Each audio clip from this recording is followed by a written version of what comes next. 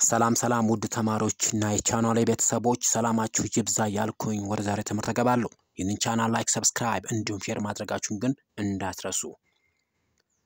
Trends of population growth and structure in Ethiopia.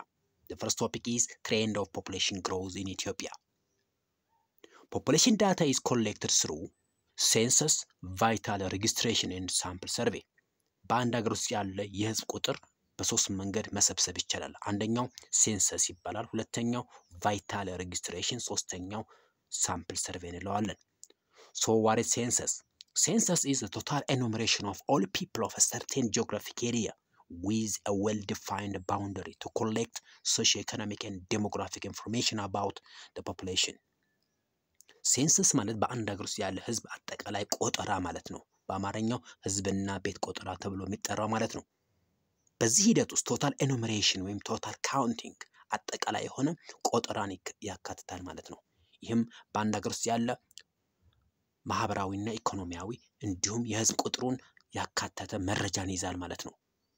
It provides size, growth, rate, fertility and mortality, employment, ethnicity, income, religion, much information about a given area. በአንድ ሀገር ውስጥ ያለ ሁሉም አቀፍ መረጃዎችን የምንሰበስብበት ሂደት ሴንሰስ ይባላል። ይህም በአንድ ሀገር ውስጥ ያለ ህዝብ ቁጥርን፣ ግሮዝ በአመት ያለው እድገትን፣ ፈርቲሊቲ በአንድ ሀገር ያለው ወሊድን፣ ሞት፣ የስራ እድልን፣ የብሔረሰቦች ቁጥርን፣ የገቢ ሁኔታን፣ ሃይማኖትን እንዲሁም ሌሎች ኢንፎርሜሽኖችን ያጠቃለለ ነው ማለት ነው።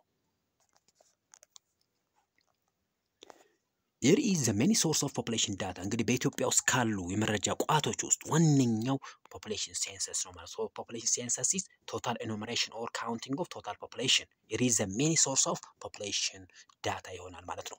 It is started in Rome, Greece, Palestine and India. እንግዲህ ተጀምሯል ተብሎ የሚታሰበው ሮም፣ ጣሊያን፣ ግሪክ፣ ፓለስቲን፣ ፍልስጤም፣ ኢንዲያ፣ ህንድ ይሆናል ማለት ነው።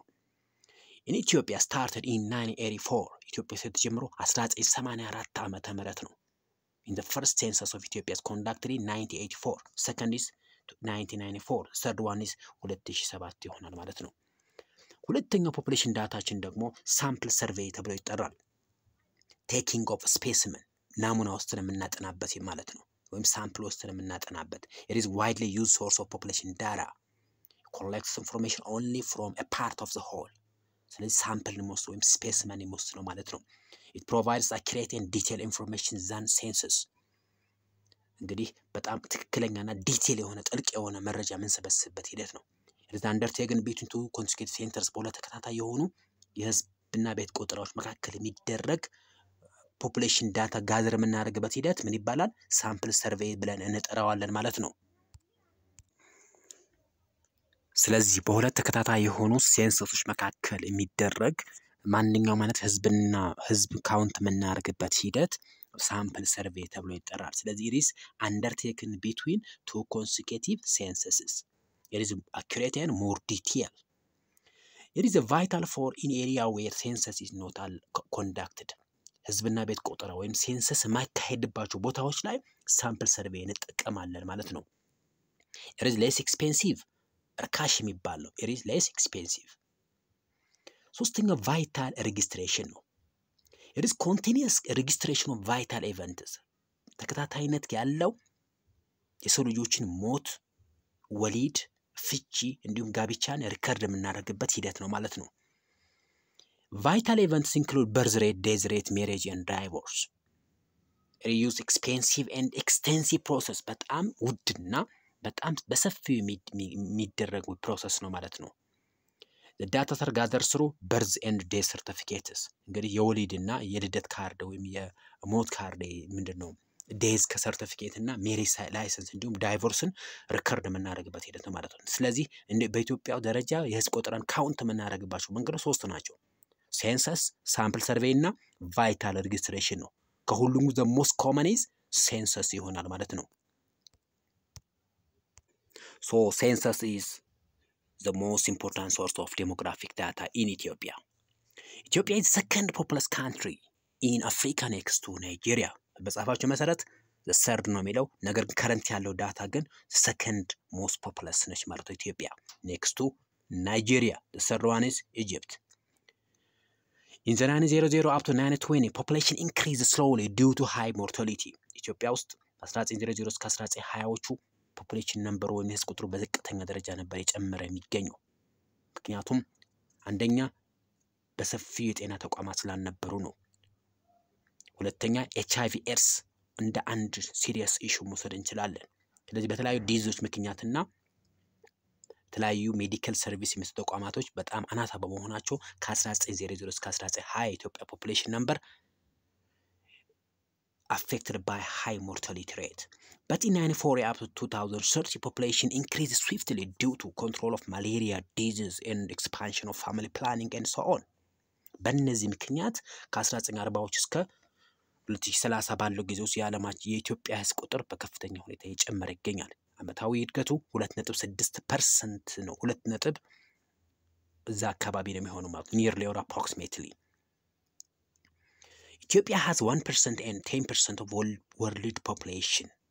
እንግዲህ ኢትዮጵያ 1% እና 10% የዓለምና የአፍሪካን ህዝብ ትይዛለች ማለት ነው። እንግዲህ 1% የሚሆነው የዓለማችን ህዝብ እንዲሁም 10% የሚሆነው የአፍሪካ ህዝብ የሚኖረው ኢትዮጵያ ውስጥ ነው ማለት ነው። ኢትዮጵያ has the fastest population growth rate.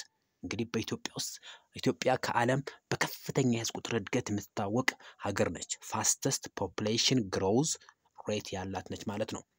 ዳብሊንግ ዱሬሽን 70 ሲካፈል ለፖፑሌሽን ግሮዝ ሬት ነው። 70 ከየት መጣ? ኮንስታንት ነው 70 ማለት ነው። 70 ሲካፈል ለፒጂአር ማለት ያኔ ማንኛውም ሀገር ግሮዝ ሬት ጊቭን ነው የሚሰጣል። ስለዚህ 70 ሲካፈል ለ2.6 27 ዓመት ነው ማለት ነው። ስለዚህ የኢትዮጵያ ህዝብ አመታዊ የእድገት ቁጥሩ 2.6% ነው። በየ27 ዓመቱ ደግሞ ራሱን እጥፍ ያደረገው ደብል ያደረገ ይሄዳል ማለት ነው። ሶ ፖፑሌሽን ግሮዝ ሬት ኤንድ ዳብሊንግ ዱሬሽን አር ኢንቨርስሊ ፕሮፖርሽናል። ፖፑሌሽን ግሮዝ ሬት ማለት የአንድ ሀገር የህዝብ ቁጥር በአመት የሚጨምረው መጠን ማለት ነው። ስለዚህ በአንድ ሀገር በአመት የሚጨምረው ቁጥርና ራሱን ደብል የሚያደርግበት ጊዜ ኢንቨርስሊ ናቸው ማለት ነው። ፒጂአር ሲጨምር ዲዲ ይቀንሳል ማለት ነው። ዳብሊንግ ዱሬሽኑ ወይን መጠፍ የሚያደርግበት ጊዜ ይቀንሳል ማለት ነው። ስለዚህ MDCs most developed countries have longer doubling duration and smallest population growth rate. በጣም ረጅም የሆነ ደብል የሚያደርጉበት ጊዜ በጣም ሎንግ ነው። እንዲሁም በየአመት የሚጨምሩበት የቁጥር መጠን ነው በጣም ትንሽ ነው። ለምሳሌ አውሮፓን ብናይ አውሮፓ ወይም ኢሮፕ፣ እንግላንድ፣ ጀርመኒ፣ ፍራንስ እነዚህ ሀገሮች ፖፑሌሽናቸው ደብል የሚያደርጉት በ304 ዓመት አንድ ጊዜ ነው። ግሮዝ ሬታቸው ወደ 0.23 አካባቢ ነው። በጣም ትንሽ ነው ማለት ነው። ነገር ግን least developed countries have shortest doubling duration and high PGR. shortest doubling duration ማለት በጣም ትንሽ ነው ቁጥሩ ደብል የሚያደርጉበት። ለምሳሌ እንደ ኢትዮጵያ በየ27 ዓመት ኢትዮጵያ ህዝብ ራሱን ደብል ያደርጋል። ስለዚህ ይሄ ምንድነው? ሾርተስት ነው ማለት ነው። ነገር ግን ሃይስት ፖፑሌሽን ግሮዝ ሬት ስንል 2.6 ነው ማለት ነው። በአመት ራሱን እጥፍ የሚያደርግበት የጊዜ ገደብ ማለት ነው። ስለተከታተላችሁኝ አመሰግናለሁ። ዛሬ ትምህርታችን ይሄ ይመስል ነበር። ቀጣይ ያለውን ማጠቃለያ እንድትከታተሉ በአክብሮትና በትህትና ጠይቃለሁ። ባይ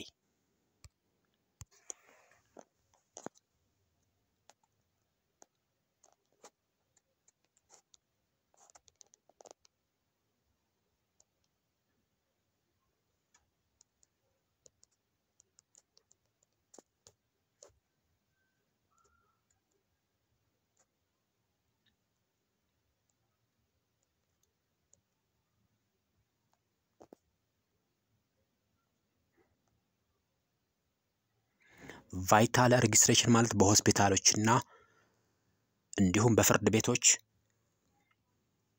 እንዲሁም በየቀበሌዎች የሚመዘገበው ሪከርድ የሚደረገው ዳታ ነው ማለት ነው። ያ ማለት በአንድ ሀገር ላይ ያለው ወሊድ መጠን ብዙ እናቶች ሆስፒታል ውስጥ የሚወልዱ ከሆነ ሆስፒታል ላይ ሪከርድ የሚደረግበት ነው። ዴይዝ አንድ ሰው ሆስፒታል ላይ ከሞተ ሪከርድ ይደረጋል። ሜሬጅ ጋብቻ እንዲሁም በመዘጋጃ ቤት ሪከርድ ይደረጋል። ዳይቮርስ ፍቺ እንደውም በፍርድ ቤቶች ሪከርድ ይደረጋል ማለት ነው። ይሄ ቫይታል ሬጅስትሬሽን ይባላል።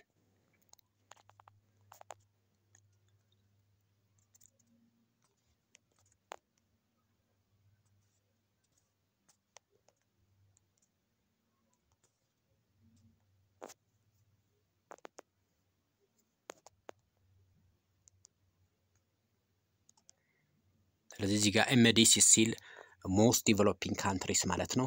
LDC ሲል least developed countries ማለት ነው። MDC ላይ አውሮፓን ብንወስድ በጣም ረጅም የሆነ ህዝባቸው ራሱን ደብል የሚያደርግበት ጊዜ በጣም ረጅም ዓመታት ነው የሚፈጀው ማለት ነው። የአፍሪካን ግን በጣም አጭር ወይም ሾርተስት ብለን የምንጠራው ነው ማለት ነው። ስለዚህ ደብሊንግ ዱሬሽን እና ፖፑሌሽን ግሮዝ ሬት ኢንቨርስሊ ፕሮፖርሽናል ናቸው ማለት ነው። ቴንክ ዩ